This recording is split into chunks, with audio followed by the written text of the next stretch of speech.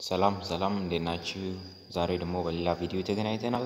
ቻፕተር 2 ቢዝነስ ፕላኒንግ የሚለውን እናያለን።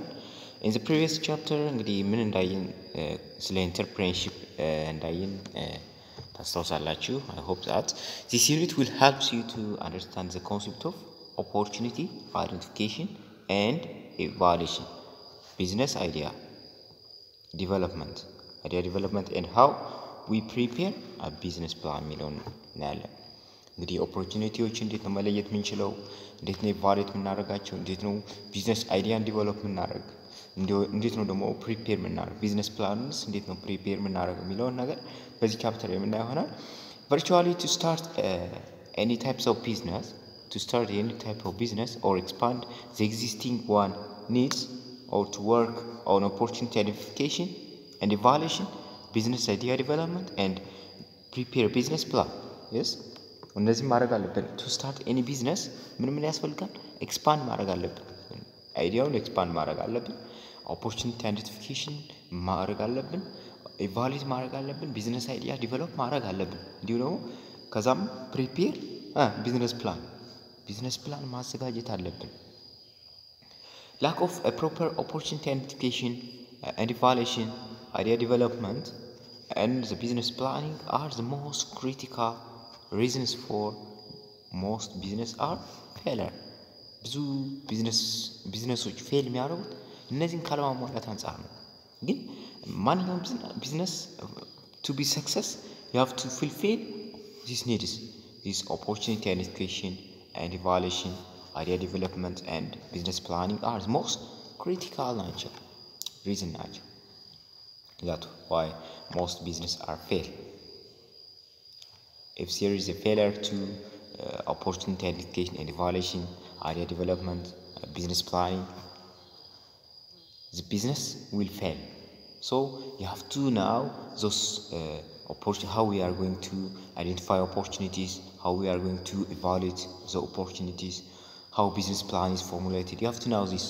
This is basic thing for one business venture.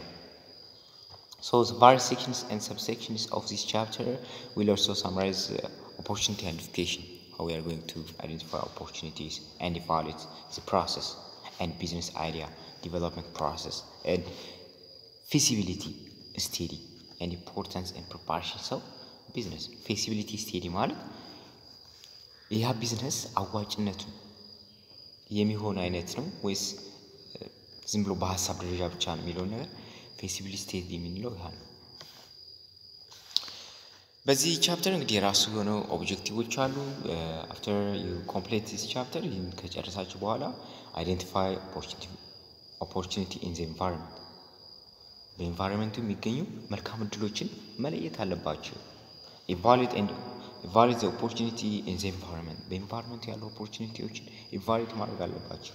you have to generate business idea generate ማድረግ አለባችሁ። you have to explain the concept of business planning ምንድነው የሚለው explain ማድረግ አለባችሁ። you have to identify components of business plan ምንለው ነገር ምን ኮምፖነንት አለ በውስጡ ምን ነው የያዘው። develop business plan ከመጨረሻም ደግሞ business plan ዲቨሎፕ ማድረግ አለባችሁ። የራሳችሁን ቢዝነስ ፕላን ስለሆነ እቅድ መጻፍ አለባችሁ ማለት ነው። በዚህ ቻፕተር ቢዝነስ ፕላን ታዘጋጁ ትባላላችሁ። ላይክ አሳይመንት እንደዛ ይሰጣችኋል። so you have to know each and everything in detail. So the first one is what? Opportunity identification and evaluation. opportunity መልካም እድሎችን ማየት መመልከት መቻል፣ በአካባቢው ላይ የሚገኙ መልካም እድሎችን የመቃኘት evaluate የማድረግ አቅም ማለት ነው። most authors agree that initial stage in entrepreneurial process is identification ነው ይላሉ።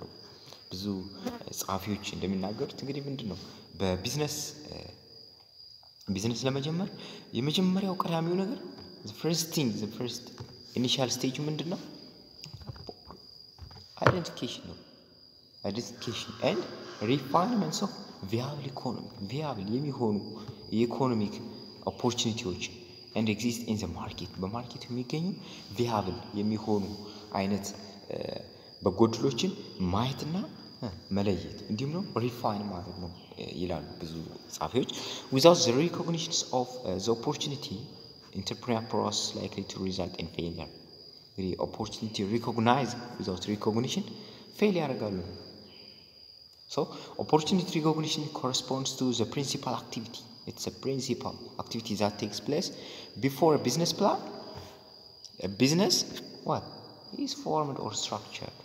business ከመጀመሩ በፊት ምን ማድረግ አለብን? opportunity recognize ማለት identify ማድረግ አለብን ማለት ነው። so opportunity identification is the first thing before you are going to form or structure your business plan. so the opportunity identification and evaluation stage can be divided into 5 stage. ይሄ opportunity identification and evaluation ምንለው እንግዲህ መልካም ዕድሎችን ማየትና መገምገም ምንለው በአምስት ክፍሎች ይከፈላል። አምስት ክፍል አለው። አምስት ታይፕ ስቴፖች አሉ። the first one is what getting the idea or screening the environment. አካባቢ መቃኘት ወይም ሐሳቡን ማግኘት ነው። ጌት ማለት ሐሳቡን ማየት ምንድነው? መልካም ዕድል እዚህ አካባቢ ያለው ምንድነው? ከስተመሮች ምንድነው የሚፈልጉት ግን ገበያው ላይ የሌለ የሚለው ክፍተት ማየት ስካን ማድረግ አካባቢ መቃኘት መቻል ማሰስ ማለት ነው። then the second one identifying the opportunity. እዚህ ጋር getting the idea ወይ scan the environment አካባቢ መቃኘት ነው። then ደግሞ identify the opportunity መለየት ምንድነው ያ ነገር ብሎ መለየት ማለት ነው። ከዛ ደግሞ develop the opportunity ነው። develop ማድረግ ያን opportunity ይሄ ነው አይዲያው ከተባለ ያንን develop ማድረግ በሐሳብ ደረጃ develop ማድረግ ያን ማደራጀት ሐሳቦችን ማደራጀት then evaluate the opportunity and evaluating the team. opportunity እና ቲሙን ኢቫሉዌት ማድረግ ቲሙን ኢቫሉዌት ማድረግ ማለት በግሩፕ ሰራ ይሻላል ወይስ ምን ያህል ሰው ሆነን ይሄን ቢዝነስ ብንሰራው ይሻላል የሚለው ነገር ቲም ክሬት ማድረግ ስለ ቲሙ ማሰብ ኢቫሉዌት ማድረግ the first one is እንግዲህ scanning the environment or getting the idea ነው. you have to get the idea or scan the environment አካባቢ መቃኘት ነው። well scanning the environment it maybe provide you with ideas and business opportunities. idea is a thought or a suggestion about possible course of action. ማሰብ ነው። ስለዛ a thought it's an idea or a thought or suggestion about a possible course of action የሚሆን opportunity ማየት ነው። so synonymous with idea are the third thought intention like scheme suggestion proposal initiative spur እነዚህ ምን ናቸው? የአይዲያ ሳይኖናምስ ናቸው መጠቀም እንችላለን። whereas opportunity ለሚለው ደግሞ ምን favorable የሆነ time set of circumstance ሊሆን ይችላል doing something የሆነ ነገር ለመስራት favorable የሆነ ታይሞች ወይም ደግሞ circumstances ሊሆን ይችላሉ። ለዛ መልካም ዕድል የምንላቸው ሁኔታዎች ሊሆን ይችላሉ ሰዓቶች ሊሆን ይችላሉ ለዛ አመች ሁኔታ የፈጠሩ ማለት ነው። so synonymous with opportunity የምንላቸው እንግዲህ ቻንስ ነው። ቻንስ opening and prospect የምንላቸው እዚህ synonym ሊሆን ይችላሉ ለopportunity ማለት ነው። so a business opportunity is a gap left in the market. business opportunity meaning that is a gap in a marketplace by those who currently serve.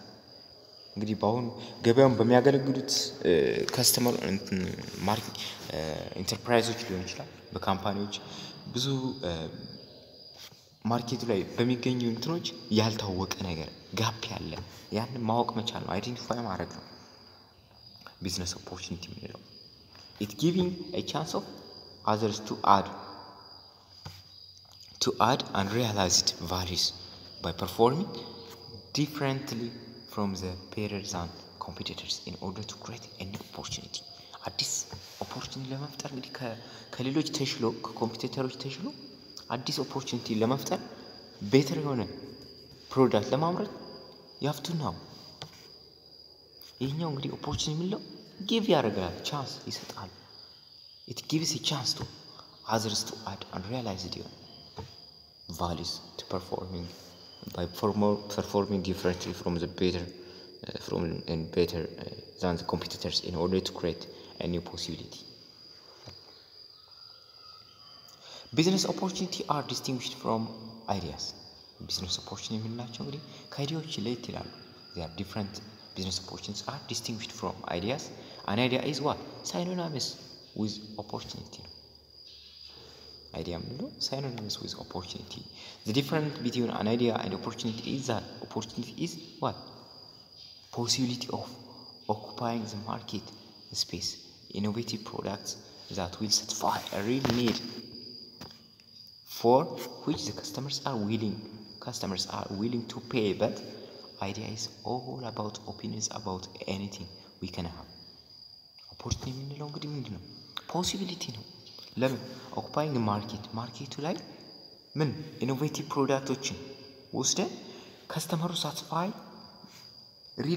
ሪል ከስተመሮች ሳትስፋይ ያደርጋሉ አያደርጉም የሚለውን ኢቫሉዌት የምናደርግበት ነው opportunity የምንለው ማለት ነው.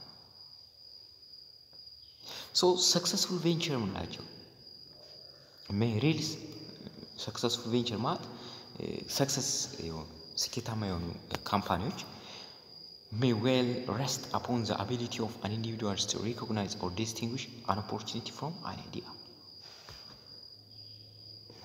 The ability to an individual to recognize or distinguish an opportunity from an idea. Distinguish እንዲያደርጉ ይጠቅማቸዋል. successful venture ምንድናቸው?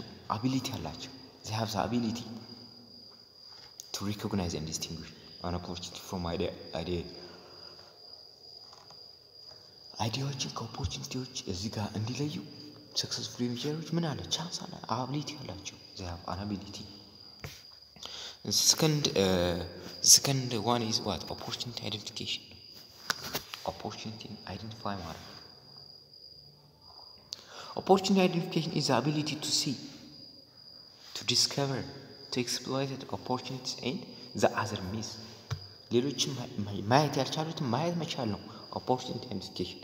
ሌሎች ይህን ገበያ እንዳለ ይሄ opportunity እንዳለ አላዩም ወይም አላውቁም።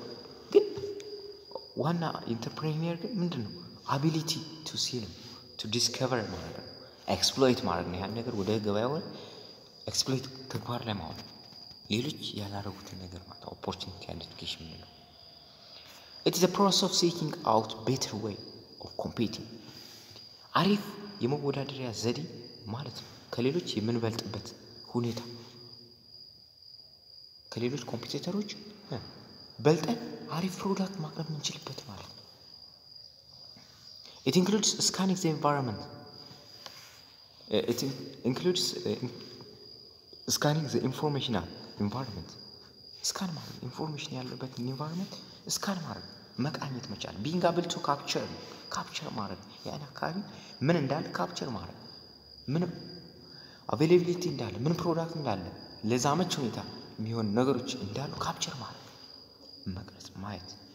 recognize ማለት make effective የሆነ abstract ማለት implicit and changing information from the changing external environment ማለት opportunity identification ምንለው ያ ነው. ሌሎች ማየት ያልቻሉት ማየት መቻል. It is important for entrepreneur to understand the cause of opportunity. Cause of opportunity. ለዛ opportunity cause ማወቅ አለበት entrepreneur. It's a technological change. It's a technological change.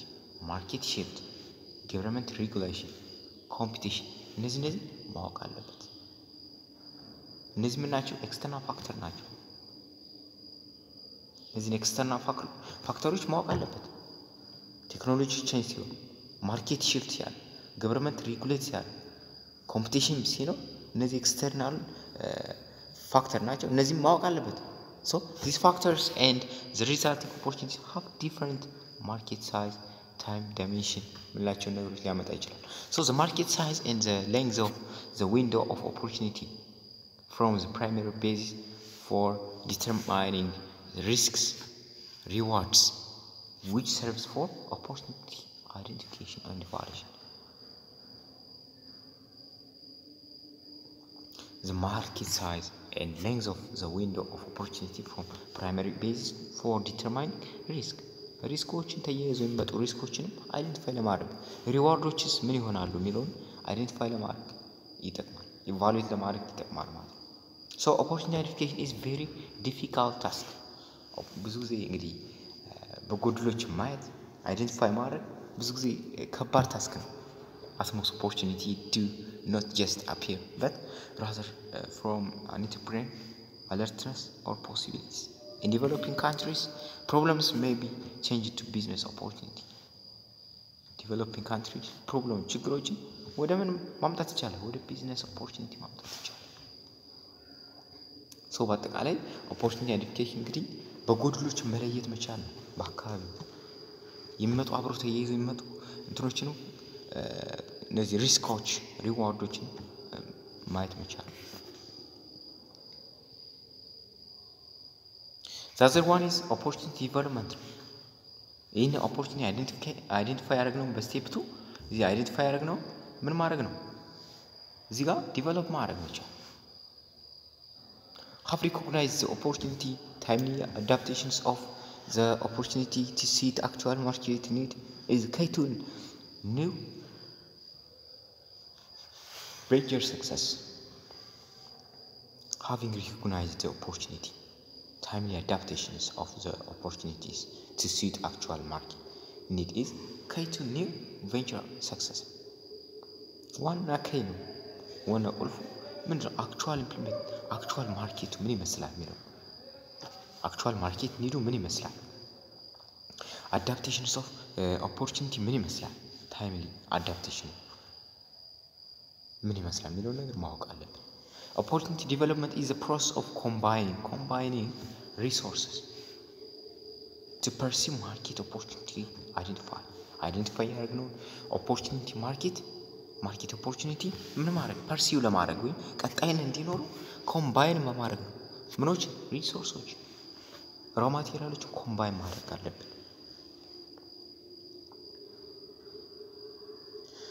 This involves a systematic research to refine the idea to the most promising high potential opportunities that can be transformed into the marketable items.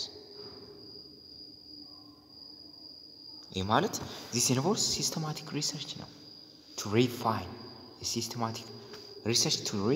the idea to the most promising high potential highly promising ወደሆኑ ፖቴንሻል ኦፖርቹኒቲዎች መቀየር that can be transformed into marketable items ወደ ገበያነት መቀየር ሐሳቦችን most promising ወደ በጣም አርኪ ወደሆነ የገበያ ሁኔታ መቀየር መቻል። The fourth step is opportunity evaluation. Opportunity evaluate ማለት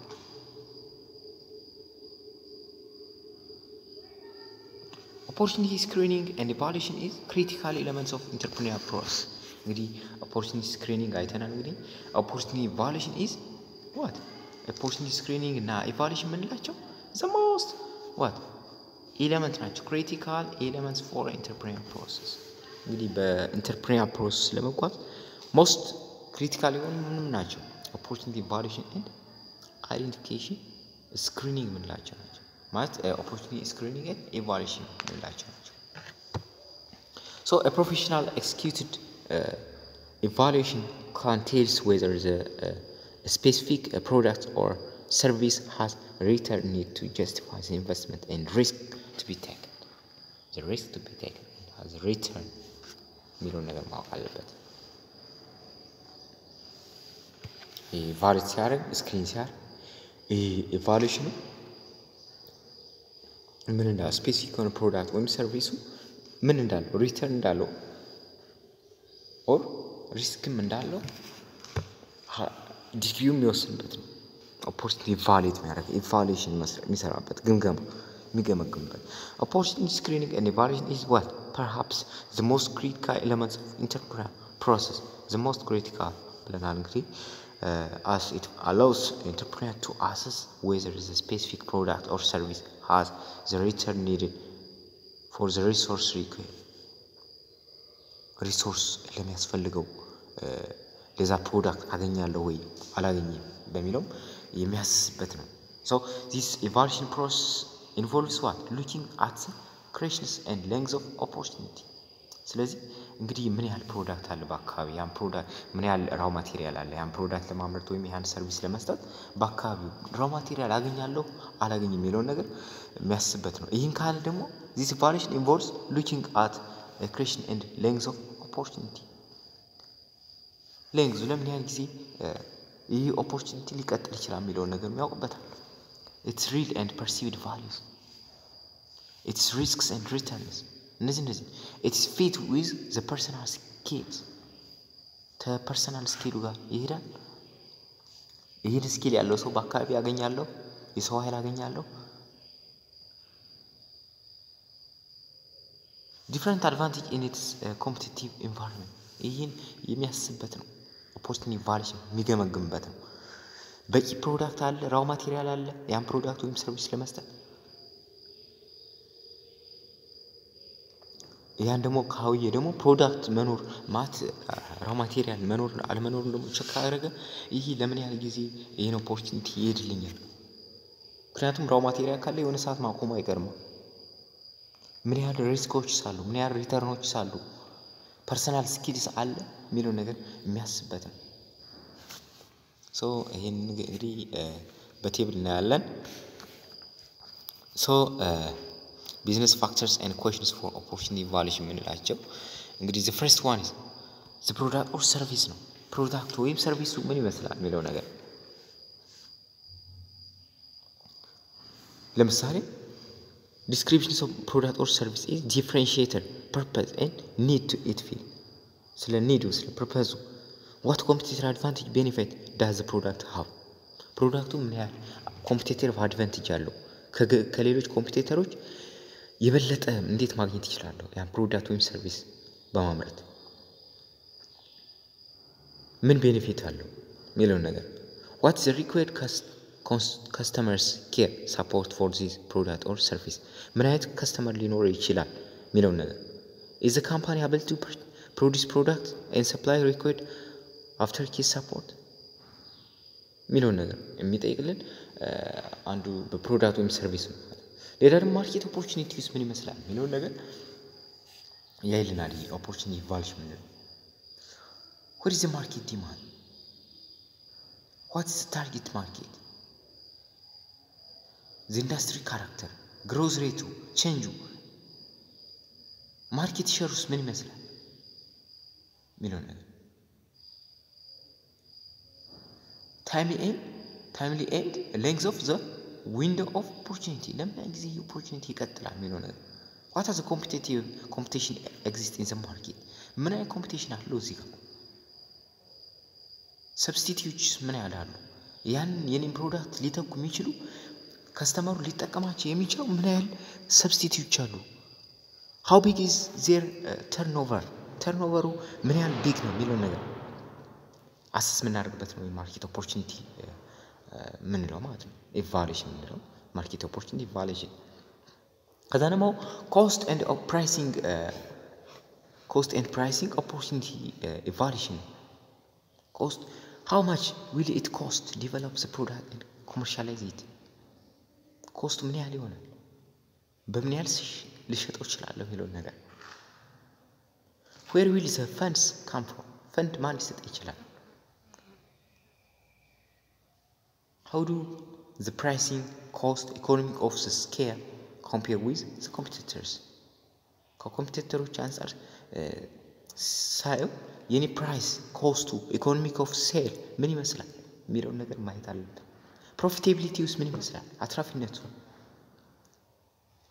where is the money to be made in this activity ምን ያህል ምን ሊሰራ ይችላል what are the gross margin will the return on the investment be accepted what's the payback period የሚለው ነገር cash flow pattern source of working capital ምንላቸው እዚህ ማወቅ አለብን ማለት ነው capital requirement ምንላቸው ያንን ቬንቸር ለማንቀሳቀስ የሚያስፈልጉን የካፒታል ሪኳየርመንት ምን ካፒታል ነው የሚያስፈልገን? how much capital or people's much capital ምን እንግዲህ people ሊሆን ይችላል operating expense ወይ asset ሊሆን ይችላል is required to start ምን ያህል ካፒታል ያስፈልገኛል ያንን ቢዝነስ ለመጀመር? what are the long term capital needs ምን ካፒታል ያስፈልገኛል long term?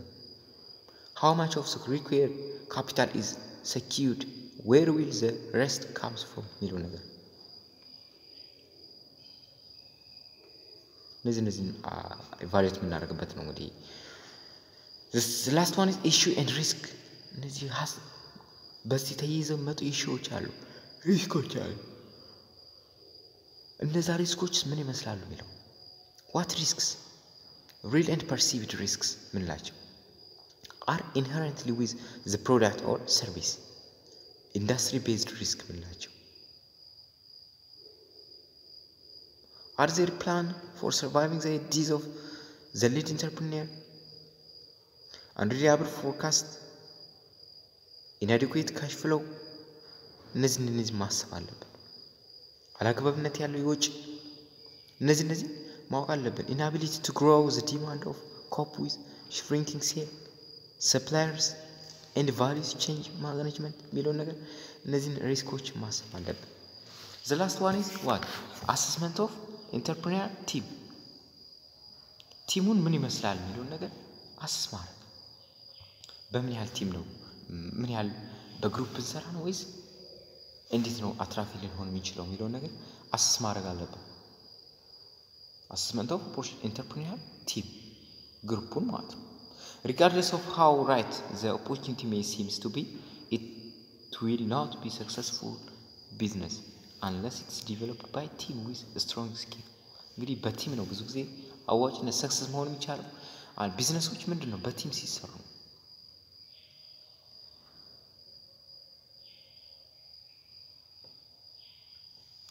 የሰውዬ ካርተል ኢላት አለ የሚባለው አድቫይስ that once the opportunity has been evaluated opportunity evaluated ከሆነ በኋላ the next step is to ask what pertinent question ጓደኞችን ፓርትነሮችን መጠየቅ ነው ለዛ ቢዝነስ ወደዛ ቢዝነስ ለማምጣት about the people who would run the company እዛ ካምፓኒ ላይ መስራት የሚፈልግ ሰው ማነጋገር መቻል ነው ለምን በቲም ነው ሰክሰስ መሆን የሚቻለው most of the time እና ደግሞ ቲሙን እንግዲህ ኢቫሉዌት ስናደርገው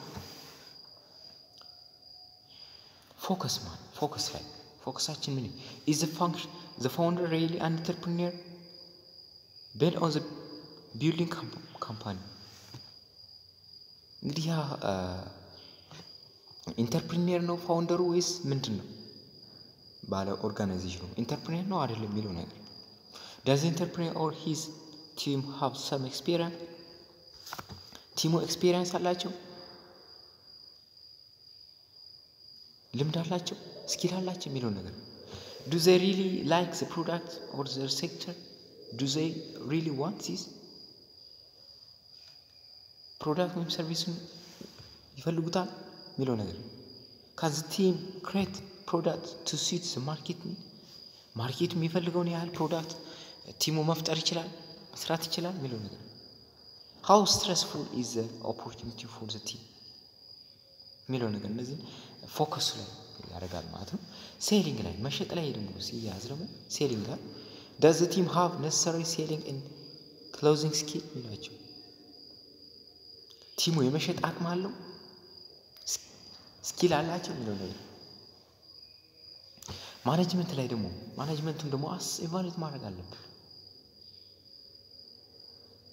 who will work full time ሙሉ ሰዓት መስራት ማን ይችላል ብሎ እርስ በርሳቸው መለያየት መቻል ማለት ነው ኤክስፒሪየንሳቸው do your manager represent competitive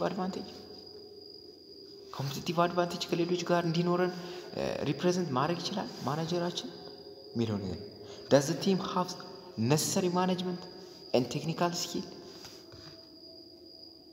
skill አላቸው necessary የሆነ ማኔጅመንት አላቸው ቲሙን ኢቫሉዌት ማድረግ አለ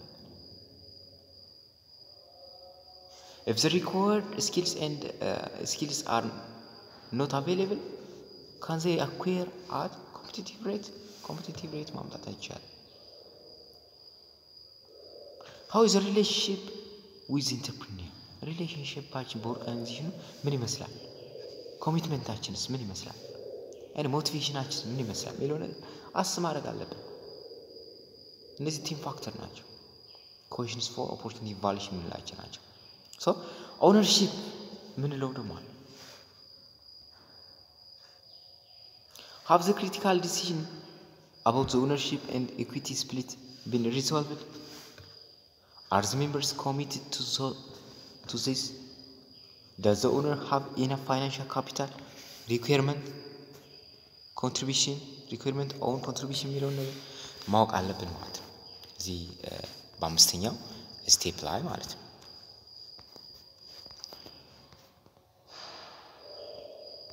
The next one is what? Business idea development.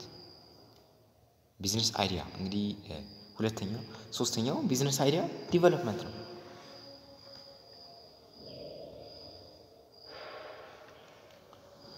ይህን አይዲያ እንግዲህ brainstorming a case on the business ideas and business idea identification is given as follow ነው። ይህንን ማንበብ ትችላላችሁ። ልክ ሂንት ነው የሚሰጣችሁ እንዴት ቢዝነስ አይዲያ ዲቨሎፕ ማድረግ እንደሚቻል ማለት ነው። የኬዝ ስቱዲዎች አጥናቸው። A business idea is what? A short and precise description. Business idea is a short and precise description of the basic operations of an intended business. Let us say business basic one operation precisely እና shortly የሚገልጽልን ነው business idea ምንለው ማለት ነው። There are three types of business ideas. They are what? Old idea ምንለው አለ old idea with modification new idea ምንላቸው ሶስት አይነት ቢዝነስ አይዲያዎች አሉ። There are three types of business ideas. The first one is old idea. Old idea ማለት የበፊት የቆየ ማለት ነው ወይ ሌሎች እየተጠቀሙበት ፋንክሽናል እየሆነ ያለ ማለት ነው። ሌሎች አሁን እየተጠቀሙበት ያለ ቢዝነስ አይዲያ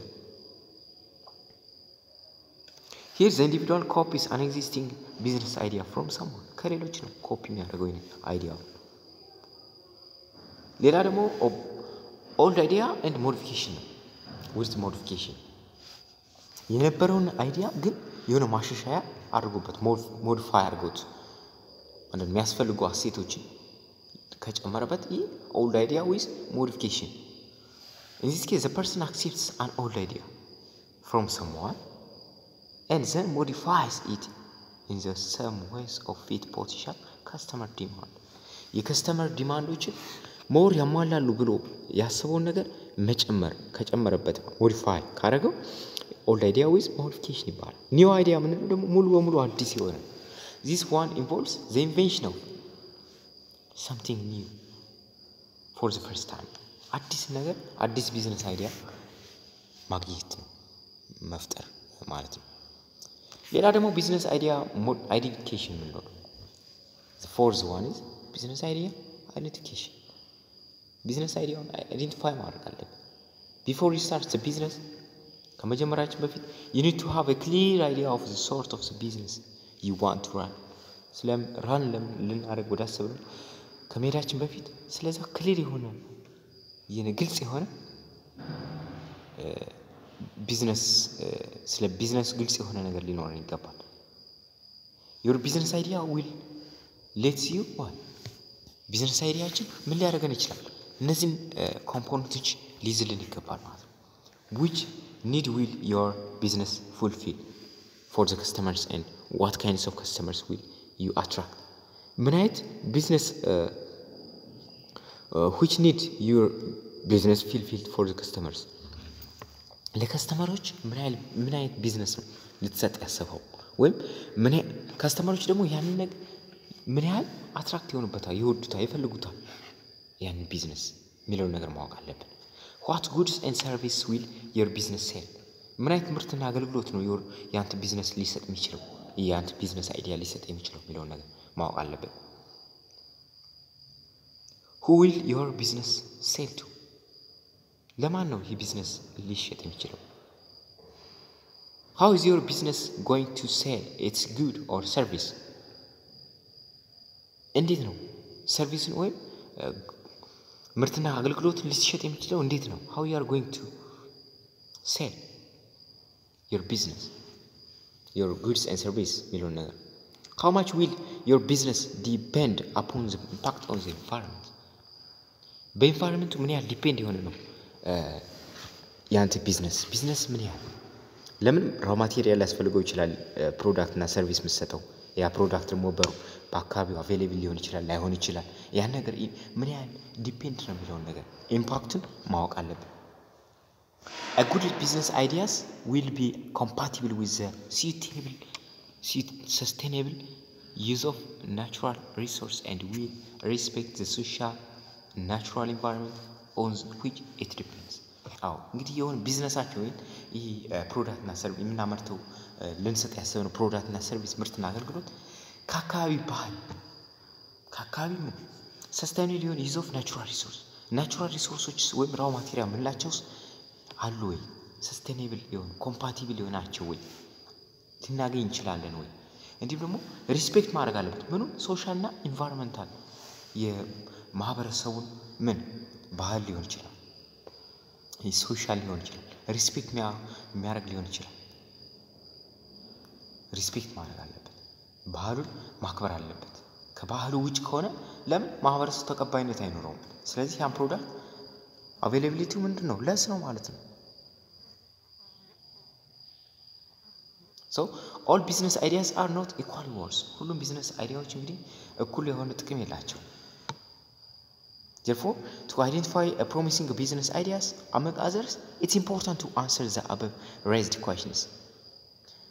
Let we see the explanations for the question raised above. እነዚህ እንግዲህ ኩዌሽኖች ሁሉም ቢዝነስ አይዲያዎች እኩል የሆነ ጥቅም የለውም። አንዱ ቢዝነስ ከሌላው ቢዝነስ የተለያየ ጥቅም ነው ያለው። ስለዚህ እነዚህ ኩዌሽኖች ማወቅ አለብን። እነዚህ በቤስት ሰስቴይነብል በሆነ መመለስ ከቻለ ያ ቢዝነስ አይዲያ ለኛ ይሆናል ማለት ነው። መስራት ምንችለው በአካባቢው ራው ማቴሪያል ስንፈልግ ምናገኝ ከሆነ ሶሻል ኖርሙን ሶሻል ሪስፔክት የሚያደርግ ከሆነ ከአካባቢው ጋር ናቹራሉ ጋር ሪስፔክት የሚያደርግ ከሆነ ተቀባይነት ፕሮዳክት ከስተመሮች በጣም አትራክት የሚያደርግ ከሆነ እንዲሁም ምን ስንሸጠው አትራፊ የሚሆን ከሆነ ከስተመሩን ሳትስፋይ የሚያደርግ ከሆነ ይህ ቢዝነስ አይዲያ አስፈላጊ ነው ማለት ነው።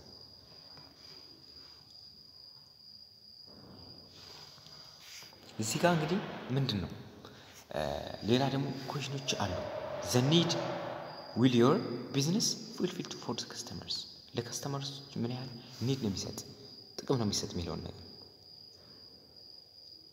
your business idea should always have customers and the need in mind ከስተመሮች ሊፈልጉት የሚችሉ መሆን አለበት። ፕሮዳክታችን ከስተመሮች የሚፈልጉት መሆን አለበት። እዚህ ጋር ዲያግራሙ እንደምትመለከቱት ሴትዮዋ ሁሌም ልጇን ወደ ስራ ከመግባቷ በፊት ያዘችው ነው የምትሄደው። ሁሌም ያዘችው ከምትሄድ ግን አንድ ሐሳብ መጣላት። I wish there was a day care center near my workplace so that I did not have to spend extra time in taking my son back and forth ናለችው። እንግዲህ ህፃን ቀን የሚጠብቁ ልጆች የሚጠብቁ ህፃን ጠባቂ ሰዎች ካሉ ለነዛ መስጠት ፈልጋለሁ። ለምን ሁሌም ቢሮ ሂድቼን እያስኩ እየመጣው ሁሌም ስፔንድ ማድረግ አልፈልግም ያለች ኤክስትራ ታይም ስፔንድ አላረግም ያለችው። so it may be a good idea yes ስለዚህ እቻው ምንድነው ካስተመር ናት። የዚህ ከስተመር አይዲያ ምንድነው ሁሌም ልጇን ይዛ መሄድ አትፈልግም ቢሮ ላይ። ስለዚህ አንድ ሌላ ሰው ምን ሊል ይችላል it's maybe a good idea to start a daycare center መጀመር እንዳለብኝ ህፃናትን ማቆየት ህፃን ማቆያ ቦታ ቢኖር ጥሩ ነው። ይሄ ቢዝነስ አይዲያ አሪፍ አዋጭነት አለው in the commercial area as many other parents may have the same need ሌሎች ፓረንቶችን ተመሳሳይ ፍላጎት ይኖራቸው ይሆናል የሚለው ነገር ማወቅ መቻል customers ምን need expect customers ምን ሁሌ የሚፈልጉት መሆን አለበት የኛ ፕሮዳክት ወይ ሰርቪስ ልንሰጠው የምንፈልገው ምርትና አገልግሎት በምኖች በከስተመሮች ምን ማይንድ ላይ ሊኖር ይገባል ከስተመሮች ላይ ሊኖር ይገባል ሊያስቡት ሊፈልጉት የሚችሉ መሆን አለበት እዚህ ጋር ማውን እንደምታዩት ምንድነው ኢሰው ይያየ ነው there is no regular waste collection here this partly affects the image of the restaurant ይሄ ባለሀብት ነው there is no regular waste collection ማለት ይሄ ሌላ ነው አልፎም ሄደው ነው ይያየ ነው there is no regular waste እንግዲህ የቆሻሻ ማጠራቀሚያ ቦታ የለም ይሄ እንግዲህ ሬስቶራንቱን ጥሩ እይታ እንዳይኖረው ያደርጋል ነው so it may be a good idea ስለዚህ ሌላ አንድ ሰው ደግሞ ምን ሊል ይችላል ይሄ good idea to start a waste collection and recycling service in this area በዚህ አካባቢ ላይ የቆሻሻ ማጠራቀሚያና ሪሳይክሊንግ እና ኮሌክሽን ቢኖር አሪፍ ነው አዋጭነት አለው because not only would the owners of these resources the owner of this restaurant needs the service የዚህ ሬስቶራንት ባለሀብት ብቻ አይደለም ይሄ ሰርቪስ ወይም አገልግሎት የሚፈልጉበት many others in the area may need it as well ሌሎችም ይፈልጉት ይሆናል የሚለው ነገር ያገኛል ማለት ነው ስለዚህ ልክ እንደዚህ የከስተመሮች ምን ይፈልጋሉ የሚለው ነገር ማወቅ አለብን እዚህ ከስተመሮች ምንድነው የሚፈልጉት ሃይምሮአቸው ላይ ያለ ወይም ከስተመሮች በጣም የሚፈልጉት ግን ማግኘት ያልቻሉት ምን አይነት ፕሮዳክት ወይም ሰርቪስ ነው የሚለው ነገር ማወቅ አለብን ማለት ነው the second one is what ይሄኛው እንግዲህ ይሄን ኬዝ ስተዲ ነው the second one is good or service will your business sell ምን አይነት good እና ሰርቪስ ነው የቢዝነሳችን ሊሸጥ የሚችለው የሚለው ነገር በአምስተኛው ስቴፕ የሚገኘው እንግዲህ good and services will your business sell ምን አይነት good እና ሰርቪስ ነው ምርትና አገልግሎት ነው ቢዝነሳችን የሚሰጠው depend on your skills and the need of the customers እንደሚፈልጉት እንደኛ መስኪል you should decide which good or service your business will sell ምን አይነት ቢዝነስ ወይም opportunity ነው የኛ ቢዝነስ ሊሰጥ ያሰበው also keep in mind that they must be goods or services that people are willing to pay እነዚህ ማህበረሰቡ ወይም ከስተመር ለመክፈል ፈቃደኛ የሚሆኑት የሚያስደስታቸው ማለት and at the price that will allow you to make the profit እኛ ማትረፍ እስከምንችለው ድረስ እንዴት ነው እነሱ ፈቃደኛ የሚሆኑት የሚለው ነገር ማወቅ አለብን እንዴት ነው መሸጥ ያለብን የሚለው ነገር እዚህ ጋር ማለት keep in mind that there must be good or services that people are willing to pay more አለበት for and the price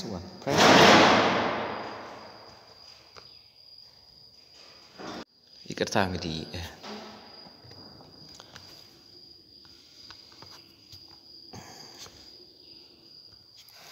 good is an item good ምንለው እንግዲህ ፕሮዳክት ነው it's an item ነው that people pay for and use እንግዲህ ሊጠቀሙት የሚችሉ ማህበር ከስተመሮች ወይም people ሊጠቀሙት የሚችሉ ሊከፍሉት የሚችሉት ዋጋ ያዘ ነው ይሄ good ምንለው ፕሮዳክት ማለት ነው it may be something you make yourself or it may be something you buy to resell የገዝተንም ልንሸጥ እንችላለን ይሄን good ምንላቸው ገዝተንም ሊሆን ይችላል ለማትረፍ ማለት ነው so tools baked goods clothes retail items are all the products እነዚህ ምንላቸው ፕሮዳክት ናቸው እነዚህ ቱል ምንላቸው መሳሪያዎች ማለት እንደዚህ ብዙ አይነት መሳሪያዎች አሉ እነዛ baked goods ምንላቸው የታሸጉ ምግቦች clothes ምግቦች ልብሶች retail items ምንላቸው እነዚህ ምናቸው ፕሮዳክት ናቸው they are all products a service ምንለውስ ምንድነው service is something you do for people ሰርቪስ ምን ነው ግን ለማህበረሰቡ ልትሰራ የምትችለው ልታገለግል የምትችለው ነው መስራት ነው that say pay for you የሚከፍሉ ለማህበረሰቡ የምትሰራው ማለት ነው የሚሰራ ነገር ነው እዚህ ሰርቪስ ምን ነው አገልግሎት ነው ማገልገል ነው መስራት ነው ስራ ነው ፕሮዳክት ምን ነው ግን ልትሸጠው የምትችል ነው ልትጨብጥ ልትዳስስ የምትችለው ነገር ሰርቪስ ምን ነው ግን የሆነ ነገር አገልግሎት መስጠት ነው for example delivering goods እንግዲህ ጉዶችን ማለት ዴሊቨር ማድረግ ማቀራረብ ሊሆን ይችላል ለከስተመሮች ባንክ መስራት ሊሆን ይችላል እነዚህ ሪፔሪንግ ምንላቸው አይተምስ collecting recycling wastes from the parent building operational tools ምንላቸው እነዚህ ምናቸው ሰርቪስ ናቸው ኦል ሰርቪስ ናቸው ኢንታንጂብል ይሆን ናቸው ጉድ ምንላቸው ወይም ፕሮዳክት ምንላቸው ግን ታንጂብል ናቸው ልንጨብጥ ልንዳስ ልናያቸው እንችላለን ሰርቪስ ግን አናየው ወይም ኦነርነት የለውም ለምሳሌ አንድ ታክሲ ተጠቅማችሁ ስትወጡ ትራንስፖርት አገልግሎት ማለት ነው አገልግሎት ነው ሰርቪስ ነው ታክሲ ኢንስታረው ታክሲ ተጠቅማችሁ ቦታው ከደረሳችሁ በኋላ ያን ፕሮዳክት መግዛታችሁ ኦነርሺፕ የላችሁ እንደገዛችሁት ኦነርሺፕነት የላችሁ የምትይዙት ነገር የለማ ትራንስፖርት ተጠቅማችሁ መውጣት ነው ስለዚህ ይሄ ምን ይባላል ሰርቪስ ይባላል ጉድ ምን ነው ግን ገበያ ላይ ምን ገዛው ነገር ሊሆን ይችላል ለምሳሌ ስልክ ሊሆን ይችላል ይሄውን አንድ ፕሮዳክት ነው ስልክ ተገዛነው በኋላ ኦነርሺፕ ነው ያ ነገር ኦነርሺፕ ነው ለዛ ነገር ሶ ልክ እንደዚህ ናቸው ኢንታንጂብል እና ታንጂብል እንላቸዋለን ያው ሰርቪስ ምን ነው ኢንታንጂብል ነው ልንጨብጥ ልናየው አንችልም ጉድ ምን ነው ግን ምንድነው ወይም ፕሮዳክት ምን ነው ግን ምን ይሆናል ማህበረሰቡ ሊጠቀሙት የሚችሉት ነው የሚጠቀሙት ነገር ነው ፔይ የሚያደርጉት አይተም ነው የሆነ ፕሮዳክት ነው ወይም ፕሮዳክት ምን ነው ምንድነው ጉድ እና ፕሮዳክት አንድ ነው ተመሳሳይ ናቸው they are same thing so read this case studies ሌላ ደግሞ በአምስተኛው ስቴፕ እንግዲህ ሶስተኛው ስቴፕ ደግሞ ሰብ ቶፒክ ምንለው ደግሞ ምንድነው identify potential customers ፖቴንሻል ከስተመሮች ማን ሊሆን ይችላል የሚለው ነገር ማወቅ አለብን any business cannot succeed without customers እንግዲህ ቢዝነሳችን ከስተመር ከሌለው ሰክሰስ መሆን አይችልም it's difficult to become it cannot be success without customers therefore it is essential that you know how your customers will be who your customers will be የኛ ከስተመሮች ማን ሊሆኑ ይችላሉ እነማን ሊሆኑ ይችላሉ ፖቴንሻል ከስተመር ምንላቸው እነማን ሊሆኑ ይችላሉ የሚለውን ነገር ማወቅ አለብን ወደ ፕሮዳክቱ ከመግባታችን በፊት will you sell to a specific types of customers or to everyone in an area የሚለውን ነገር ይሄን ማወቅ አለብን እንዲያት መመለስ አለብን there must be enough people who are able to and willing to pay for your goods and service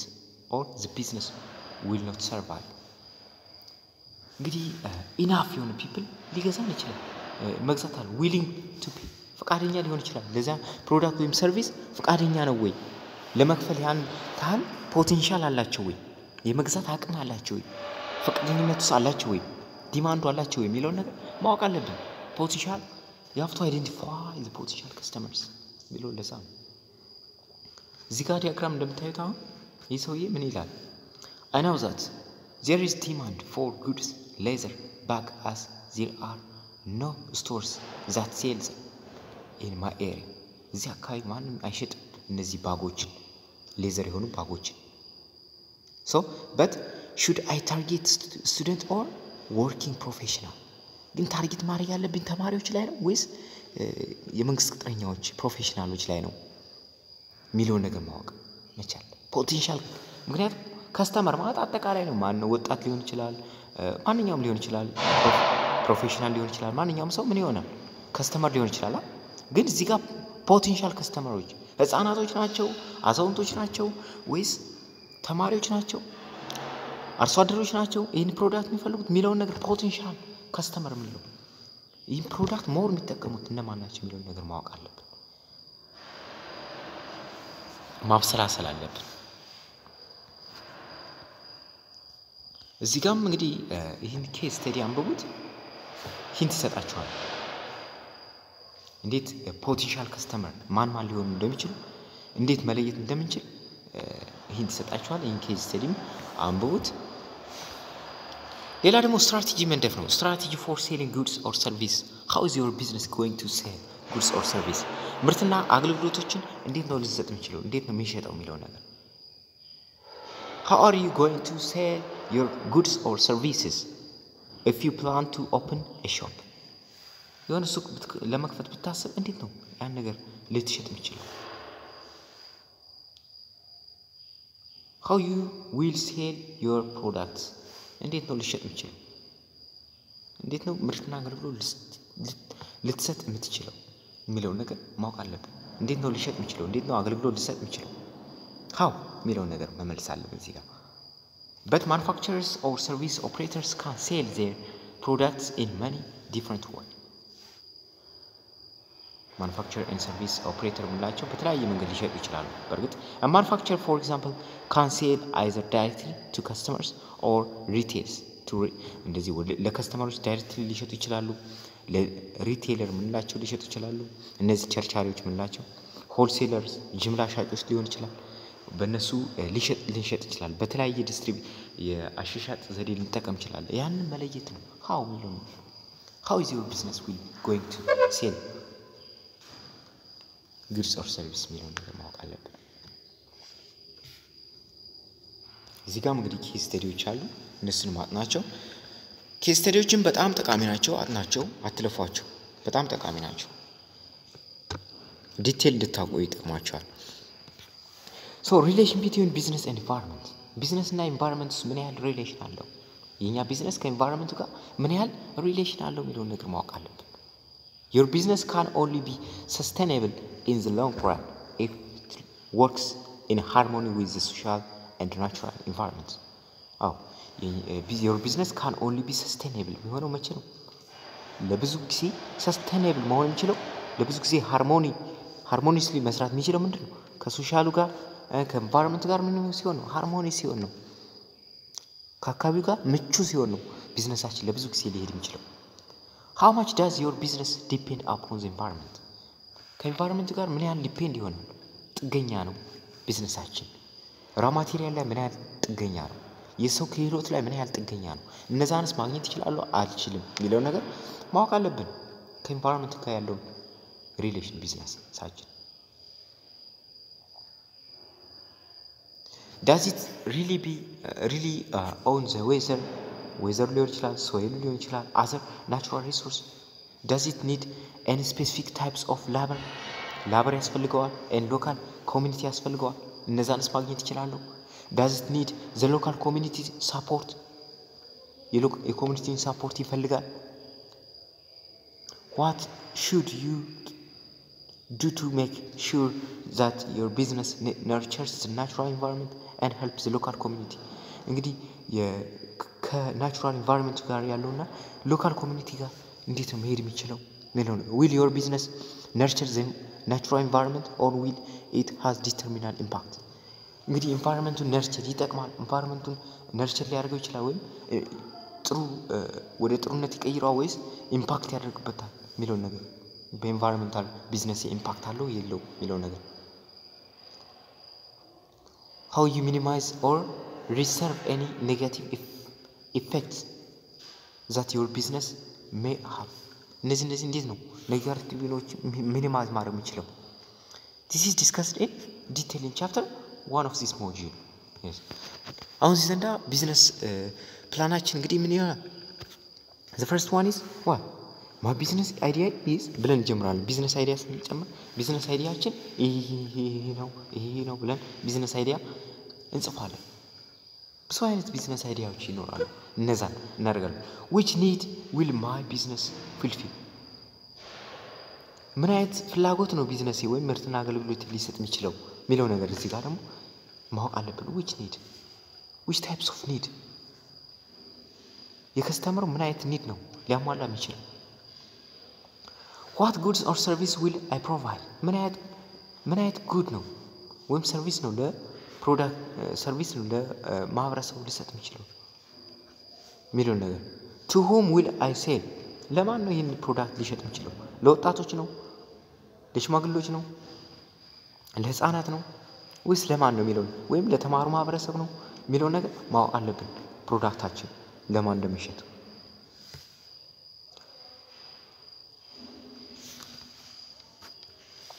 How will I sell my goods and services የሚለው ነገር እንዴት ነው ልሸጥ የምችለው እንዴት እሸጣለሁ በምን አይነት መንገድ ነው ልሸጥ የምችለው ለሆልሴለር ነው ለሪቴለር ነው ወይስ ለነጋዴዎች ነው የሚለው ነገር ማወቅ አለብን How much will my business depend upon the impact of the environment ከenvironment ጋር ምን ያህል ሪሌሽን አለው ቢዝነሳችን የሚለው ነገር ማወቅ አለብን እዚህ ጋር ቢዝነሱን ይጎዳዋል ቢዝነሱ በኢንቫይሮንመንቱ ኢምፓክት አለው ወይም ኢንቫይሮንመንቱ በቢዝነስ ላይ ኢምፓክት አለው እንዴት ነው ያን ሬዚስት ማድረግ የሚችለው የሚለው ነገር ማወቅ አለብን ማለት ነው እዚህ ጋር እንግዲህ በቀጣይ ቪዲዮ ደግሞ ሜተድ ኦፍ ጀነሬቲንግ ቢዝነስ አይዲያ የሚለው ነገር እናያለን ስለ ሜተዶች what are the methods for this business idea የሚለው ነገር እናያለን በቀጣይ ቪዲዮ መልካም ጊዜ